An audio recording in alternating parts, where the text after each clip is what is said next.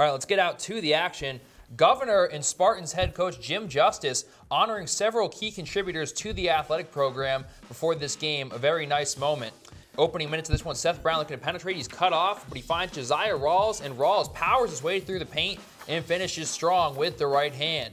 Beavers playing tough defense. Two guys pressure Corey Beeswick, and Cody Fuller comes up with a steal, takes it in. Layup doesn't go, but Dante Hopkins fortunately there for the follow-up. Spartans now, they come right back. Nate Patton to Beswick to Rawls. Faces up on Ryan Davis, spins middle, dishes to Evan Canterbury, and Canterbury puts home the easy two-pointer.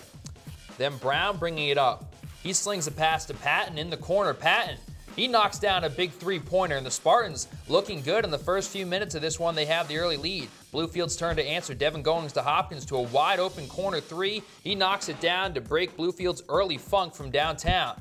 Now Hopkins, a little space off a screen, zips a pass inside to Mookie Collier. He gets the layup as Bluefield claws right back. Spartans now. Patton's three off the mark. Rebound goes long. Hopkins almost gets it off the floor. Brown corrals it, steps into the paint, and he gets that short floater to fall. Nice little bounce off of the rim there for him. And then off a rebound, Rawls, he finds Brown, fires one ahead to Patton, thinks about pulling up, but wisely finds Beswick for the mid-range jump shot, and he knocks that one down. Canterbury's fired up. Very next play, similar play.